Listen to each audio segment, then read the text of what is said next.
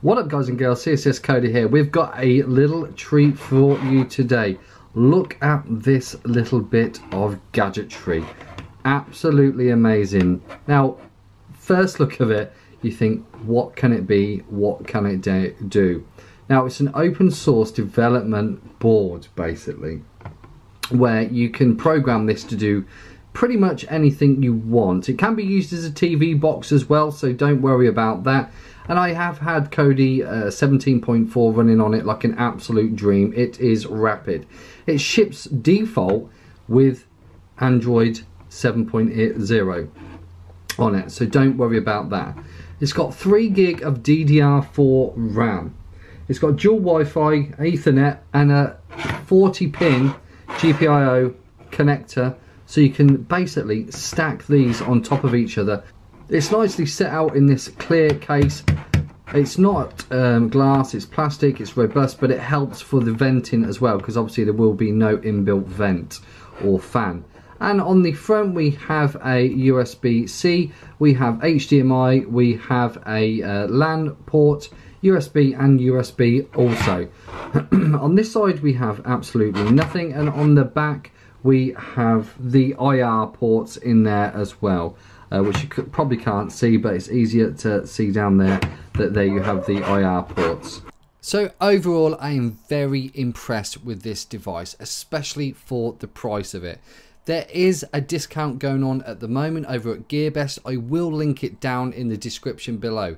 It's a sweet looking device which is capable of a lot more than your everyday user will require, which is good because you can expand on what you've already got. It's fantastic as a TV box, and the use of Kodi with it is rapid.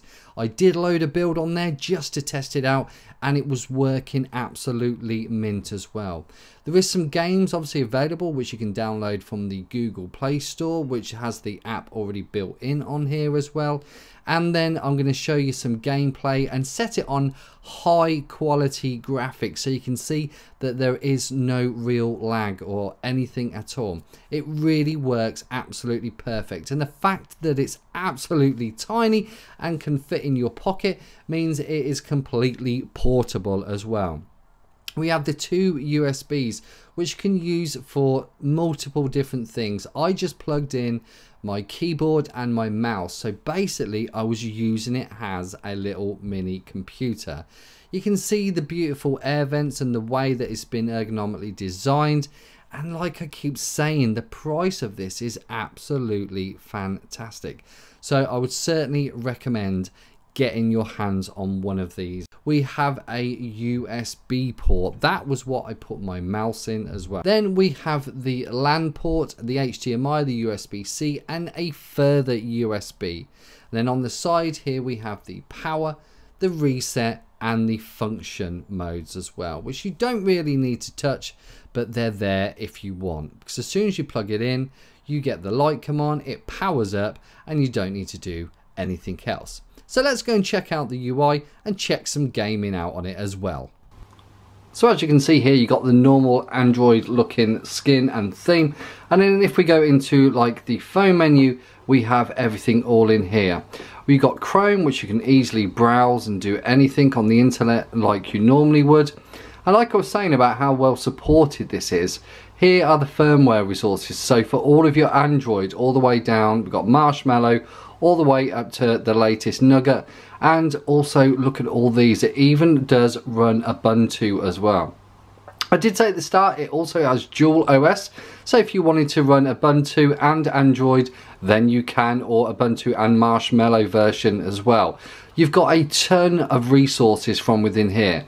I'm going to link this down in the description below so you can have a look at what's capable of this device, but it really is that good. You can just mess around with it as much as you want. With browsing, obviously here we have YouTube, it comes up with the mobile version, and it's easily browsable, and everything's just nice, quick and snappy, which is what I like. So let's go into, wow, I didn't even know what that one was. I'll probably get like copyrighted for something on here. we'll just pause that. And like I say as well, this is coming from Gearbest. I believe they're the only retailer, they're the only ones I could find, and there's some other little tutorials on here showing you what the device is capable of. This one is a real good watch, so certainly check that one out. And that is not me, that is some Uber Geek from Gearbest as well. Like I say, it ships with Android 7.0. I did say at the start it's like Raspberry Pi but just overloaded. As you can see, it's running a better CPU as well. Got 1.5 gigahertz octo-core, 3 GB of DDR4 RAM compared to the Raspberry Pi 1 GB. Got 64 gig of ROM as well. Look at all this, it just absolutely beats everything with a video decode of 10-bit 4K. So there's lots of other accessories which you can purchase as well.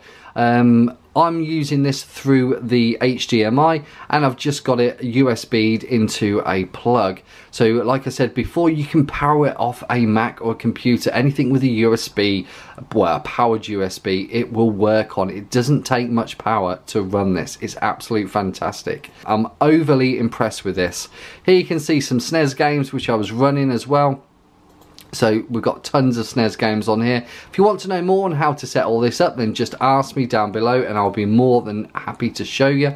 We've got the Play Store already inbuilt, Kodi 17.4 running on here. We've just been into Chrome, we've got a Mega Drive emulator, so it doesn't come with any bloatware on here, it's just all good to go. So I promised I'll show you exactly how it comes packaged, and it's like a little book opening up and seeing a treat inside. Now we are going to have a look at a little bit of game footage here. This is just a game downloaded from the Google Play Store. I have turned the graphics up so you can see that there's no stuttering, no buffering and no lagging on there. So let's go and check out this Demolition Derby game. I will let you know now, I have not played this game before. I am just playing it from using the keyboard controls, and you can see that I am 1, a very bad driver, and 2, just not good at this game. But you can see that the game is running nice and smooth with the crash physics in motion and working. As you can see, it handles graphics really well, even like gaming physics and everything, and just seems to work. There's no lagginess, no nothing. I am really awful at this game anyway. So there's just one of the games, just downloaded off the Google Play Store. Just thought I'd give it a quick test out. It was running absolute perfect. So that was the Khadas Vim 2. It's available from Gearbest. All the relevant information is going to be down in the description below. Plus, I have also done a comprehensive blog post on this, which further goes into the specification, the sizes, the weight, and everything to do with the device. So if you would like more information, just read down below and I will link it, and then go and have a further look at what you can expect to get from this amazing pocket-sized device coming from Gearbest. Thanks, and I'll see you next time.